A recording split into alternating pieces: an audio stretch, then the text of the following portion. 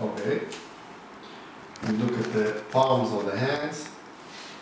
Which hand is has a stagnation or less blood or chi flow.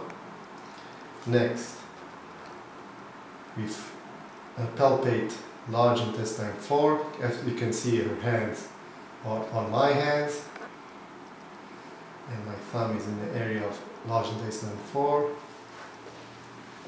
Okay.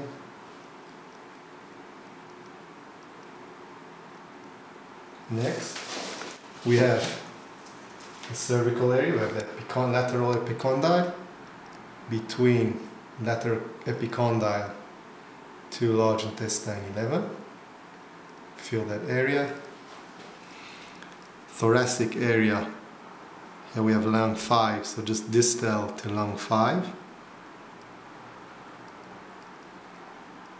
Okay, and we have the have the medial epicondyle and middle. Okay, so these are the diagnostic areas. Hello?